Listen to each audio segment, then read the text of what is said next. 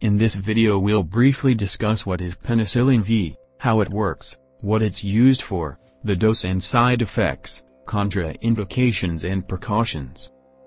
Penicillin V, also known as Phenoxymethyl Penicillin, and Penicillin V Potassium, is an antibiotic that inhibits mucopeptide synthesis of bacterial cell wall.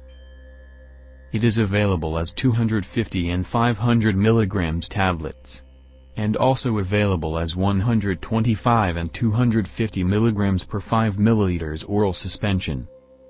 It is indicated principally for upper respiratory tract infections, for streptococcal tonsillitis, scarlet fever, and for continuing treatment following parenteral therapy with penicillin. Also used in the prophylaxis of recurrent rheumatic fever, and prophylaxis of pneumococcal infections.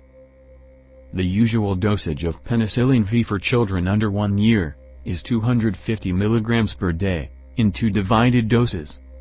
And for children from 1 to 6 years, 500 mg per day in 2 divided doses. For children from 6 to 12 years, is 1 gram per day, in 2 divided doses.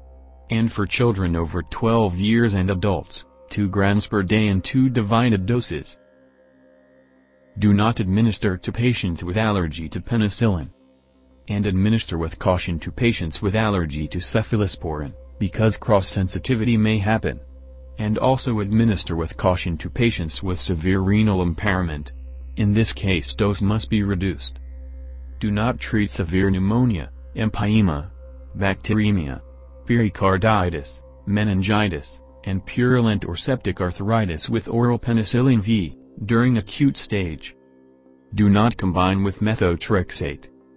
There is no contraindication to use penicillin during pregnancy and breastfeeding. Penicillin may cause diarrhea, nausea, allergic reactions that are sometimes severe.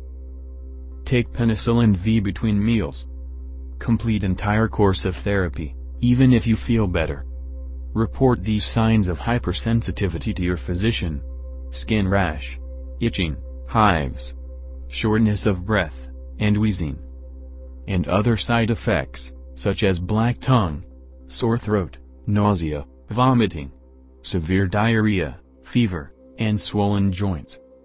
And also notify your physician if there is no improvement in symptoms of infection, or if there are signs of superinfection, such as vaginitis, and black hairy tongue.